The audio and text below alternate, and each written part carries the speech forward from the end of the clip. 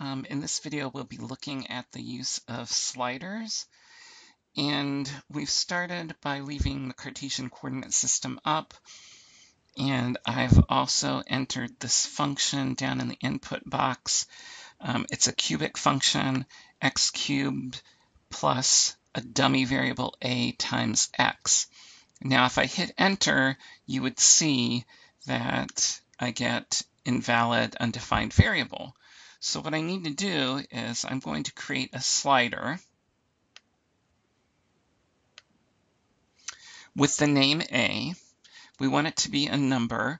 We can change the interval to whatever we like. We can change the increment to whatever we like. And we can also determine whether we want it to be horizontal, whether we want it to be vertical, and exactly how long I want the slider in terms of pixels. Right now, we'll just look at from -5 to 5 increments of 1/10, say apply. Now I've got this interval. Notice it also shows up under the algebra pane.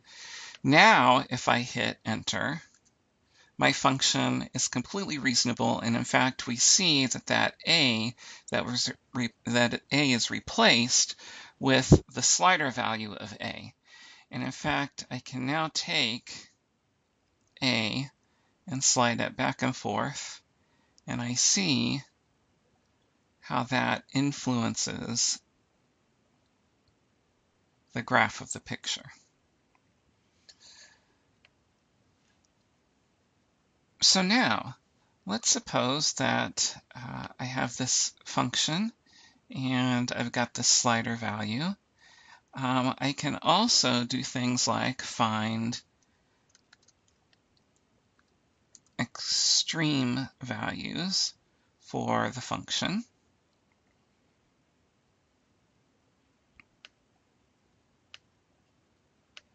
We'll say for the polynomial f of x, and it shows where the extreme values are, where the max and min happen to be. And so we'll notice that it also changes dynamically as we change the slider. Let's do one more interesting thing. Let's say derivative of this function. We want the function f of x. Oops, f of x. It automatically will give you the derivative. Now let me make the derivative a different color. Let's say that it's red. Oops, that's not what I want. Cancel.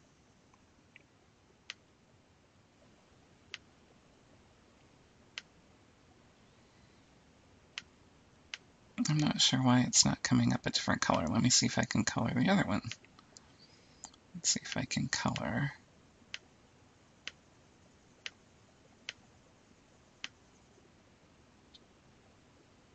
Oh, it's because I'm still stuck on slider. Haha. All right. Now, let's see if I can color it. There we go. So see, good thing to remember. Make sure that you know where you are on your buttons. So I've colored it red. So now I can see that the derivative is different from my original function. Notice what happens again. It'll change dynamically if we look at these sliders. And in fact, a final interesting note, I'm going to place a point, a movable point on the function. So notice I can now drag this point around onto the original function. And you'll see it represented over in the algebra as well. And I'm going to create a tangent from that point to the curve. And so we'll watch as I drag that point around. Notice that when we get to the extreme value here, oh, look, the slope is 0, and my derivative evaluated at that point is 0. Haha. We come down, we notice that this extreme value, slope is 0. Haha.